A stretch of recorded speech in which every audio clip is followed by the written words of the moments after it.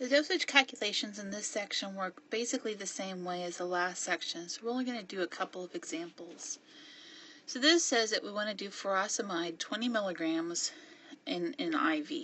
So we're going to start with 20 milligrams over 1. And this again tells us that we have 10 milligrams equal to 1 milliliter per milliliter. So we're going to write that as a fraction. We're going to put the 10 milligrams on the bottom and the 1 milliliter on top. That makes the milligrams cancel out. Multiply straight across. So we have 20 times 1 is 20. 1 times 10 is 10. This is in milliliters. 20 divided by 10 is 2 milliliters. So this patient would get 2 milliliters of the IV fluid. Here, a physician orders heparin 5,000 units. So we're going to start with 5,000 units over 1. The heparin label reads that there are 10,000 units per milliliter.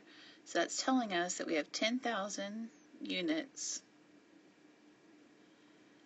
equal to 1 milliliter. So we're going to use that to write our fraction.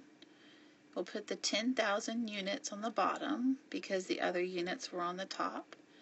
And that leaves the 1 milliliter on the top. So here the units will cancel out. We multiply straight across. 5,000 times 1 is 5,000. Still have milliliters. 1 times 10,000 is 10,000.